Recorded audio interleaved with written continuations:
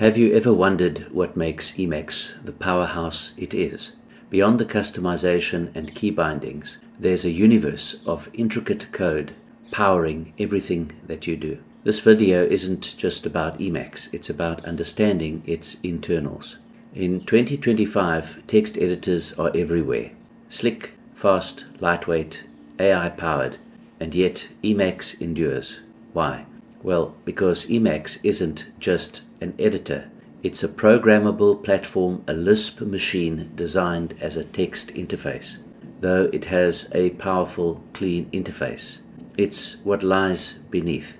Understanding its core transforms how you use it, from running commands to shaping how Emacs itself behaves. At the heart of Emacs is Emacs Lisp. It's not just a scripting layer, it's the operating system that we call Emacs. Every key press, every command, every plugin are all written in or driven by Emacs Lisp. And the architecture, think of it like this. Buffers hold the content, windows display portions of buffers, and frames are what we usually think of as windows in your operating system. Every part of Emacs, from text content to how it is displayed on the screen, is accessible and controllable through Emacs Lisp. Hooks let you run your code at precise moments, like when you open a file or save one. Advice lets you override or wrap existing functions, changing behavior easily in Emacs without rewriting core code. Want to auto-format code when saving? Simply add a hook. Want to log every buffer save silently? Use Advice. It's that flexible and that powerful.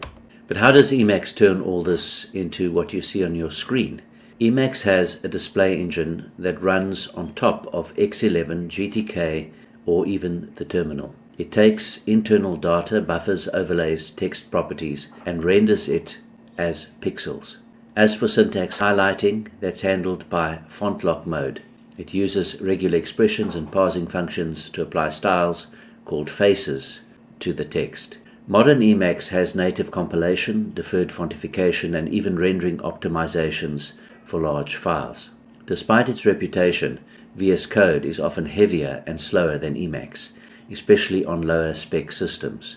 With native compilation and a lean configuration, Emacs can feel snappier and more responsive. In its core, Emacs interplays C and Lisp. So where does Emacs Lisp end and where does the C core begin? The low-level primitives, things like file, I/O, buffer creation, or memory management happen there. These are exposed to Emacs Lisp as primitive functions. When you call char or length or insert, you're often calling C. This dual-layer design is key. Lisp gives you flexibility, C gives you speed. Understanding how Emacs handles performance lets you make smarter choices in your configuration and code. Use primitive functions when speed matters. Avoid unnecessary memory allocations. Tune variables like gcon's threshold to reduce pauses, and keep an eye on memory usage. Emacs uses a stop-the-world garbage collector with a generational strategy. While it isn't real-time, it is tunable.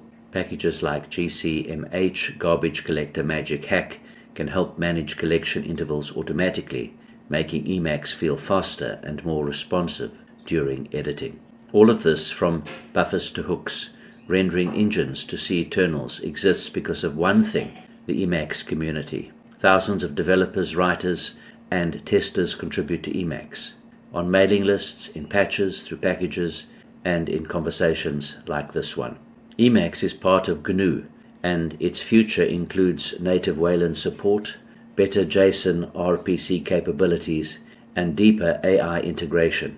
But these features don't just appear. People like you help to build them.